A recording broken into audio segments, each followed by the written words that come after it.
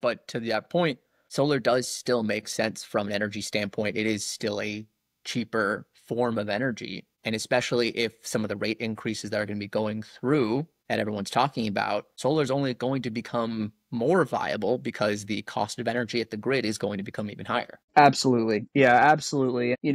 Everybody's, reasonably so, everybody's a little bit nervous about what's going to happen.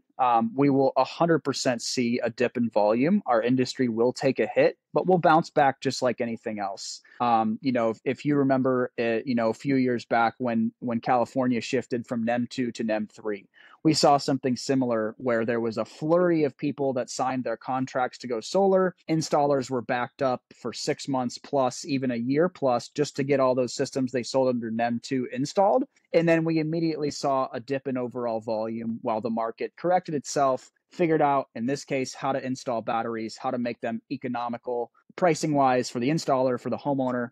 So it's going to be the same thing here, right?